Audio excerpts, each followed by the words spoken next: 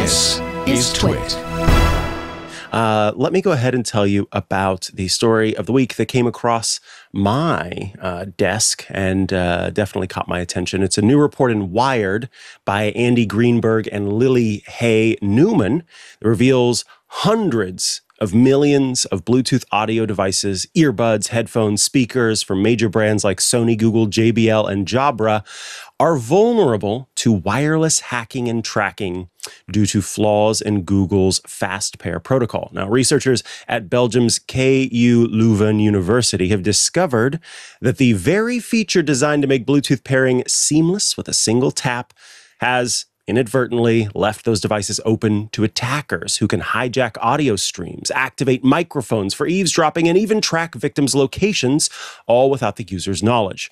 The collection of vulnerabilities, dubbed Whisper Pair, affects 17 audio accessories from 10 different companies. And while patches are being rolled out, researchers who worked on this say, look, most consumers are probably not going to install them. Yeah. So let's kind of break into the Whisper Pair attack, how it works, what it does. The security researchers found these vulnerabilities and then together, again, calling them Whisper Pair. And it allows anyone that's within Bluetooth range, so about 50 feet or closer, they can silently pair with the audio device and take control of them. So what does that mean when it comes to taking control over them? Well, you can take over, disrupt audio streams and phone conversations. You can play audio that you choose to the victim's earbuds or the speakers at any volume.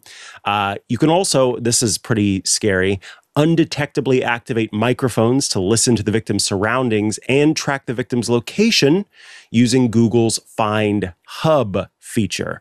That one is a big issue for sure.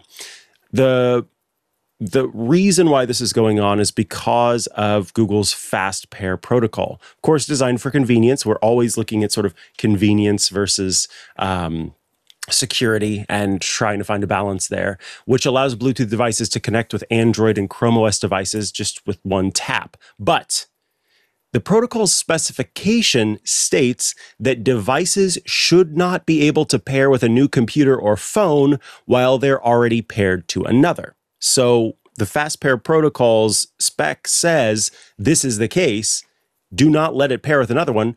But the researchers found that 17 devices ignored this requirement entirely, which gave anyone the ability to silently pair with a target device, even when it's already connected to someone else's.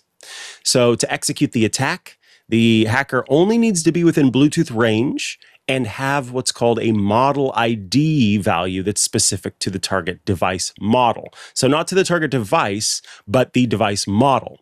So these IDs are easy to obtain. First, they can be obtained by purchasing the same model of device. They can also be obtained by attempting to pair with a device because some of them will broadcast their model ID. And they can also be obtained by querying a publicly available Google API that contains model IDs for all fast pair devices.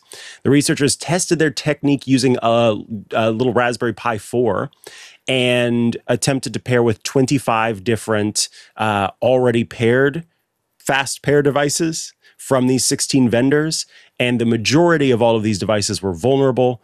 The takeovers took about 10 to 15 seconds, and they did it at 46 feet away. So, rounding up to 50 there.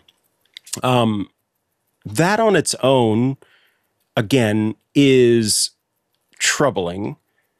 But if it's just a matter of being able to play audio right over the headphones or cut off somebody's audio, that's sort of just, silly little pranks. It's listening in on the microphone and the big one, which is the location thing. Whisper Pair involves Google's Find Hub feature. So the Google Pixel Buds Pro 2 and 5 models of Sony earbuds and headphones had this vulnerability. If the devices weren't previously linked to a Google account, because they were maybe used with an iPhone, and so they, in that case, don't have Google account linkage, then the hacker could use WhisperPair to pair with the device and then link it to their own Google account. Then all they have to do is open up Find Hub, and they would be able to track the location of this device wherever it goes. So yeah, also not great. Here's where things stand in terms of the companies involved. Researchers identified vulnerable devices from Sony, Jabra, JBL, Marshall, Xiaomi, Nothing, OnePlus, Soundcore, Logitech, and Google itself. Now, Google, for its part, acknowledged the findings and said it had worked with researchers to fix the vulnerabilities. This is what the Google's spokesperson said, quote, "We worked with these researchers to fix these vulnerabilities, and we have not seen evidence of any exploitation outside of this report's lab setting. We are constantly evaluating and enhancing FastPair and Find Hub security." That said, within hours of Google informing the researchers about a patch to prevent Find Hub tracking, the researchers told Wired that they had already found a bypass and were still able to carry out their tracking technique. So to be clear, the patch, according to the researchers, did not actually fix the problem. As far as other vendors, Xiaomi said it's working with suppliers to roll out over-the-air updates to its earbuds. JBL said that it actually received security patches from Google and then will update the software via JBL apps, quote, over the next few weeks. This one kind of was like, okay. Logitech said it has integrated a firmware patch for upcoming production units. So what about the ones that are already out there? OnePlus said it's looking into the issue.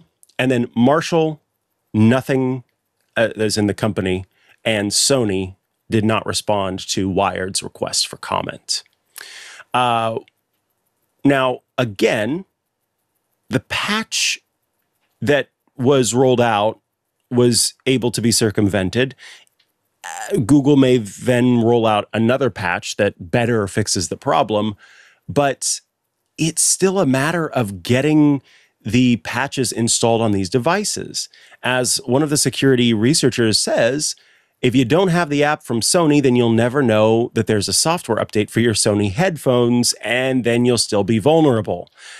Because most consumers are probably not thinking about updating their earbuds or their speakers, or even know that that's part of it.